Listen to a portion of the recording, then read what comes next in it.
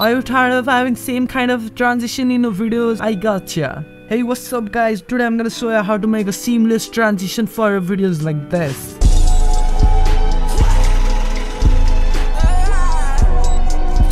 Yo, we're back in After Effects now. This is the effect we are going through today.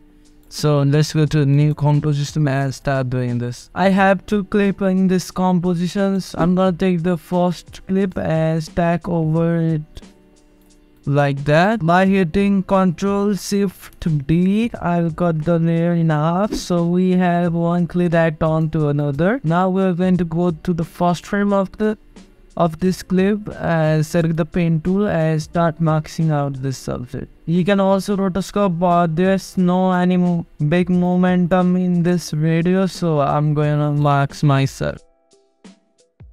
So I max out to where I'm gonna zoom out from. Then I'm gonna hit M to bring up my max and open the max and hit subtract and up the feather a bit. I'm gonna go with 15. I'm gonna hit the stopwatch icon on here and animate the max part.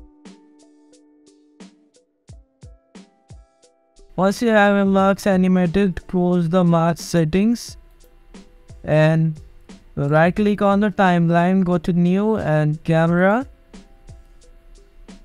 and hit OK. It's gonna make a new camera like that, and go to timeline and hit toggle switches and mode to bring up the 3D cube which is here and enable that. Then enable the 3D cube which is here like that. Hit 3 to bring up this zoom tool and zoom in into your clip until your max is not visible, and go to your camera, transform and animate the point of interest and the position. Go few frames forward and then just reset both of those keyframes.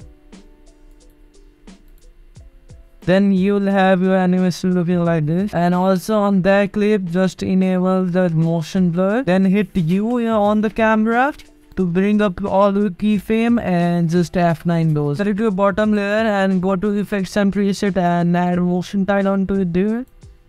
And set the output width and height to 200 and select mirror edges.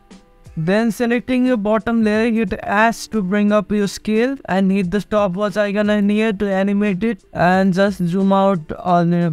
Also hit P to bring up your position and hit the stopwatch icon again here and go to the second last frame and set the position. Then selecting your bottom layer, hit U to bring up your keyframe and just hit F9 to easy ease those. So everything will be much smoother than that. Selecting your first layer, bring it down to the last. Then stretch the clip toward the another one. Now we gonna hit T to bring up the opacity and hit the stopwatch icon in here and go to the end and set to 0 and set it to 0. And selecting both F9 to easy ease those and go into the graph and copy the graph setting.